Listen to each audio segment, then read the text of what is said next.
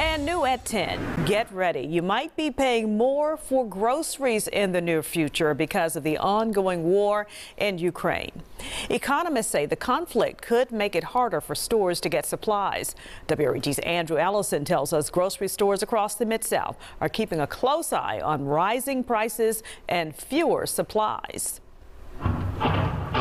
The effects of the war in Ukraine reaching the Mid-South, threatening to drive up the cost of groceries. From an economic point of view, everybody loses. Local economist Dr. David Sissel says the conflict could lead to supply shortages and make existing supplies more expensive. Ukraine is such a huge exporter of wheat in particular.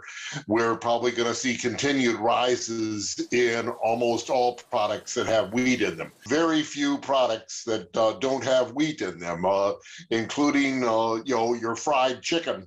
Which is breaded. We just have to attack it as best we can. Taylor James handles day-to-day operations at South Point Grocery in downtown Memphis. His store, like others nationwide, is already dealing with supply issues because of COVID-19, which continues to cause delays in warehouses when workers get sick. It's just really trying to stay on it every single day. It's, you get an invoice and 50 items are out of stock. Okay, well, is there a substitute that we can use for those items? Is there a different size? Is there a different brand? He doesn't anticipate a supply issue because of Ukraine anytime soon, but says his team is ready to weather the storm if and when it hits. Our prices are pretty locked, and we're going to keep it as low as we can. We're not,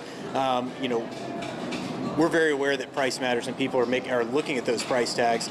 And so we're going to work hard to keep those prices down if that's working with our manufacturers. Welcome words to shoppers like Marvin Roddy, who says he's ready for anything. That's life. Okay, inflation goes up, prices goes up. We make adjustments as Americans or just citizens, period.